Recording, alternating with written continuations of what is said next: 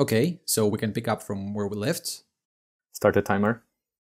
The timer is on. Right, so next test. If we have no questions, it should complete. Yes, completes with empty quiz. With empty quiz. So what we want is to... Right, we want the count to be 1. First of all. Yes. What else? We want... the element there to be empty. Yes, exactly. So we can use true here.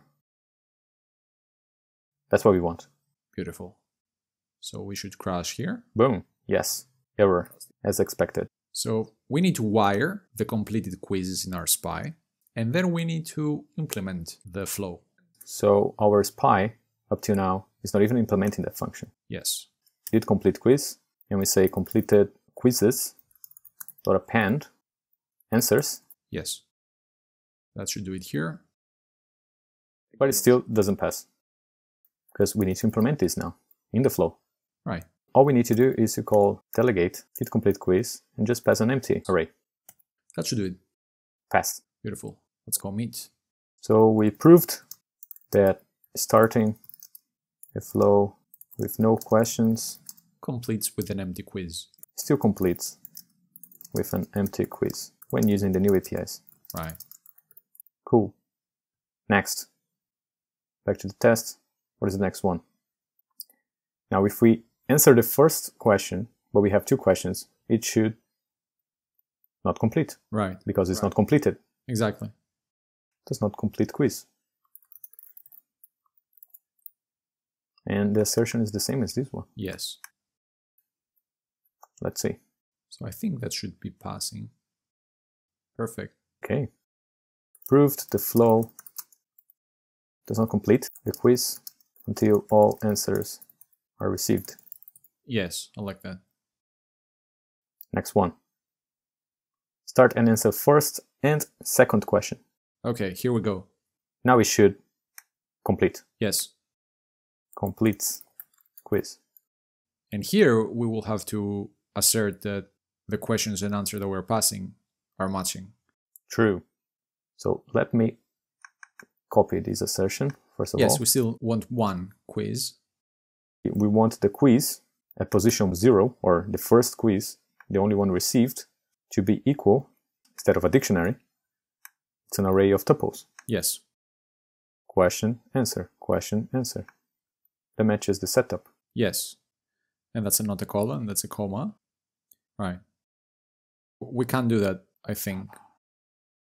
Okay, this is a problem with tuples. They are not equatable. Yeah, and that was one of the trade-offs we mentioned before, that we're going to have this problem with tuples, but I don't think it's that big of a problem, to be honest. The problem is that tuples don't implement equatable.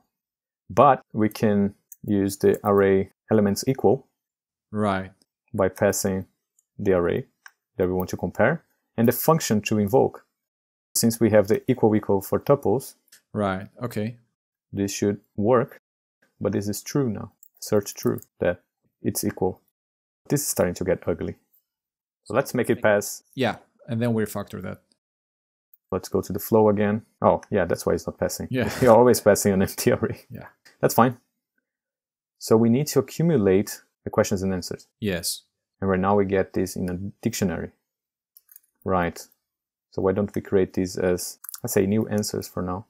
And this is an array of tuples, right? Right. Let's put that in the list, by the way, just to remind us that we need to rename it. Rename flow.new answers. Right. Okay, so what we need to pass here is new answers. And in the same place where we accumulate in the dictionary, we can call new answers dot append question answer tuple. Yeah, we have everything there.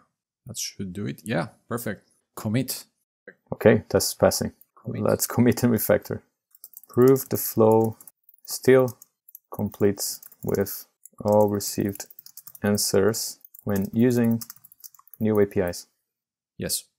Now we need to clean this up. Yes, let's do that. So why don't we create our own assert equal for array of tuples? Yeah, that sounds good. We can give an expected tuple and a base tuple. A1 is an array of tuples, and in this case it's string for this test. I don't think there's any need to make it generic at this point. Let's make this work first and we see how we can improve it. And that's it. Yeah, that's it. Let me copy this here and change it. This is now A1.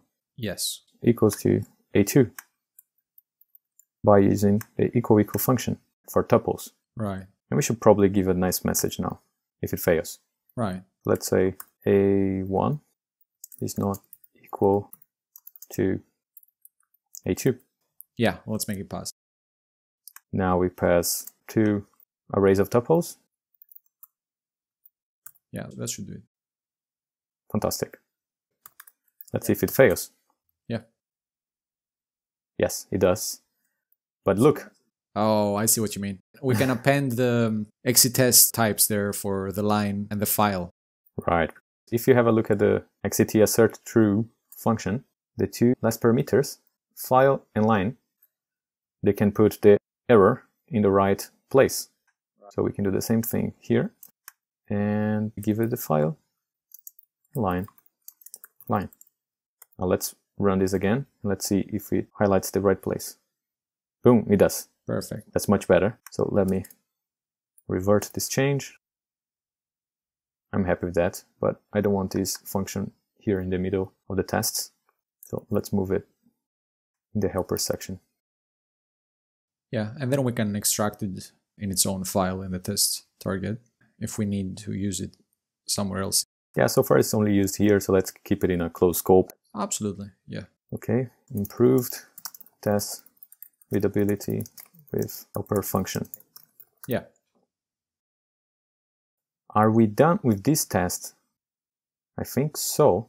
Yeah. Now, what about the scoring? Right, so we don't care about scoring right now. Not anymore. Yeah. Let's make a note. Yes.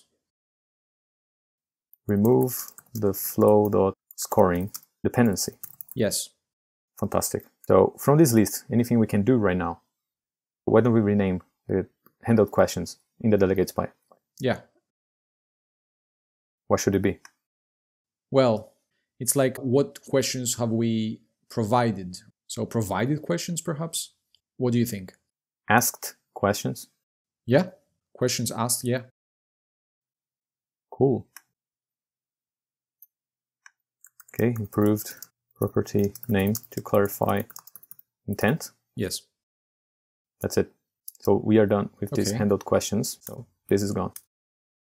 And then we should probably have a look at the scoring function there. We don't care about scoring anymore. So do we need these tests? Well, the old client implementation will need them. Yeah, but we have integrated tests. Oh, yeah, you're right. We can remove them from here and let the deprecated game deal with this. But before we do this, let's see what other tests have dependency on this function. Right. What if we remove the scoring from here? Right, that should be fine. Yeah. Perfect. So actually I don't need to give a scoring here, which will lead me to have a look at the flow. Okay. Tomato is done. Cool. Good timing. What we can do here is just to give a default implementation. Yes, that's one way to do it. Or we could make it optional. Right. Another way would be to have a new initializer and provide the default value inside the initializer implementation. Yeah, luckily we have a lot of options and we have integrated tests that proves that we still have the scoring function. Yes. For example, if we go to the deprecated game tests, we can prove that it's still scoring because the test is passing. Right. And what about the property in the flow? Yeah, we still need it here because that's how it's scoring. Right. So this is one step. At some point, we're going to remove it. Perfect. It's here.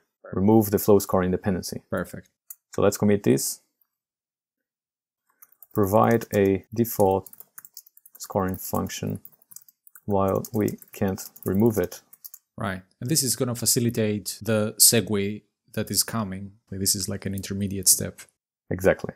If we get rid of the concept of scoring, then we can get rid of the dictionary of question and answers and the result. Right. So we are getting there. Yeah. Let's do it in the next tomato. Bye, y'all.